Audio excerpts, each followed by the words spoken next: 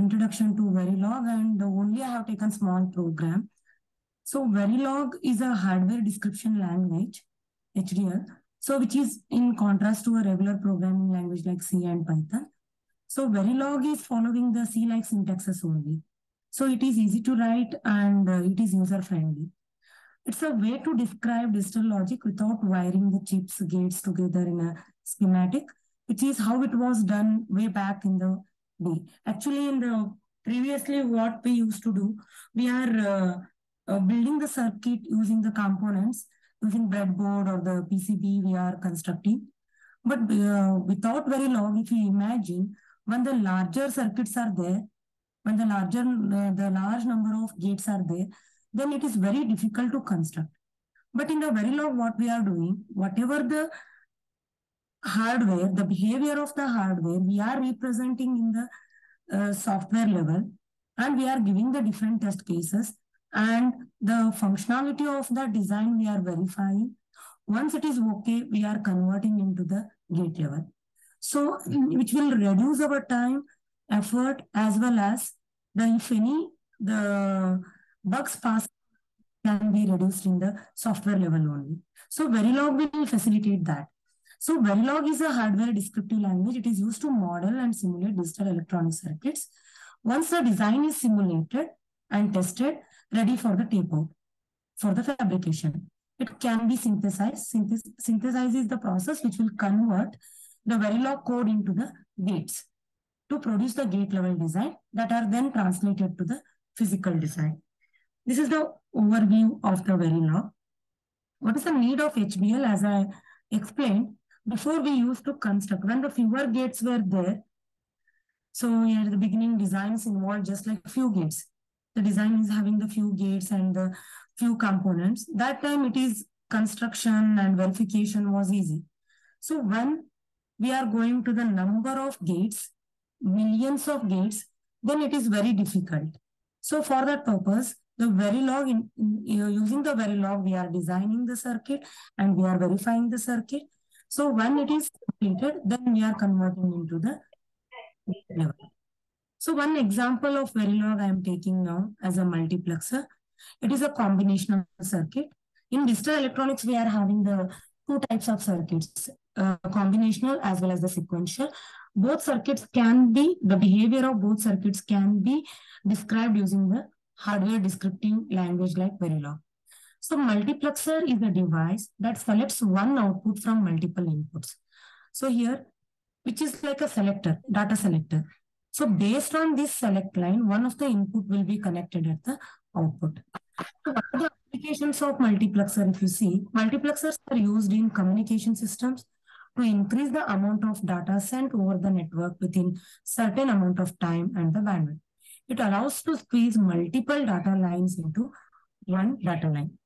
So in the telephone exchange and all, so when the multiple lines are coming, and it's one of the many input lines and combines them one by one to the output. It decides which input line to switch using the control signal. The control signals are like a select lines. For example, it is a 4 lines. The 4 means 2 to the power of 2. 2 select lines will be there. When the input is 0, 0, the first input will be connected to the output. When the input is 0, 1, the second input will be connected to the output. So it is like a data selector. So we can write a code using assign statement. Assign is the concurrent assignment statement. So in the Verilog codes started with the module that should end with the end module. And this is a user-defined name, MUX 4:1 using assign statement. So it is user-defined, any name can be given. And here the 4 inputs we are having, A, B, C, D, all are 4-bit each. So these are the direction of this one is input. And select line, that is 2-bit. And output is the single output, which can be a 4-bit output. Then we are using the assign keyword. Output is assigned with select, select 1, select 0, and select 0. How it will be? It is like a conditional operator Using the question mark and the colon, using conditional operator, we are deciding or describing the MUX. So when select line 1 is 0, select line 1 is 0, then select line 0, here we are going for this one.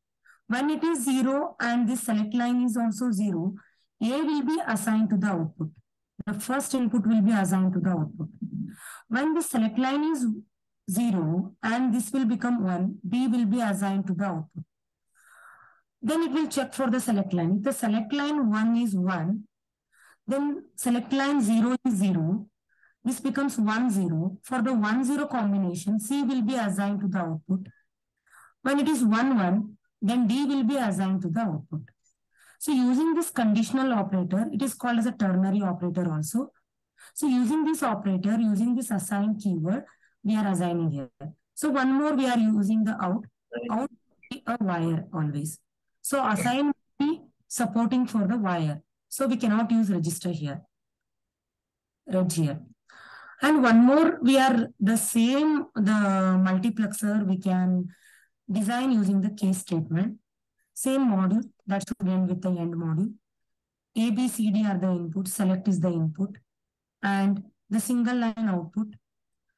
Here we are having always when the different cases will be checked here. So here, any change in the one of the input. Inputs are like A, B, C, D, select.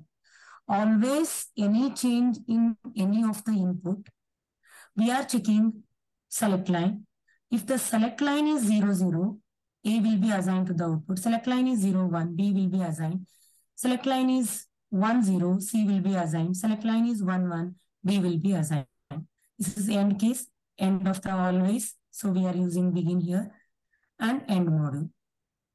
So these two examples I have taken for the demo. This is the end of my session.